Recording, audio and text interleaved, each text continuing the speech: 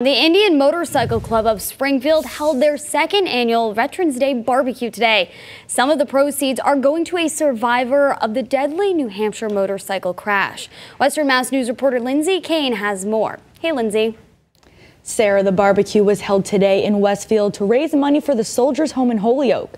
There was also a donation for Joshua Morin, a survivor of that motorcycle crash that took 7 lives on June 21st. 7 members of the Massachusetts chapter of the Jarheads Motorcycle Club were killed when a truck collided with the group in June. 7 others survived, including Morin. That truck was driven by Vladimir Zukoski of West Springfield, who has been indicted on 23 charges.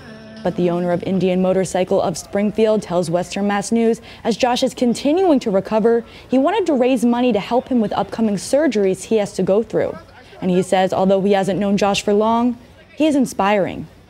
I am blessed to have met Josh because he is an inspiration to me. When I get to talk to him, the situation he's in, but he's very upbeat, he's positive, that Marine Corps spirit comes out in him. Fantastic guy. And Josh says it is a blessing to be able to be here today. It's awesome because, as you know, I had that accident and it almost took my life, and today I am here on 2 feet. Coming up on Western Mass News 11 at 11, we hear more from Josh about his recovery and how people say the day couldn't have been more perfect. In studio, Lindsay Kane, Western Mass News.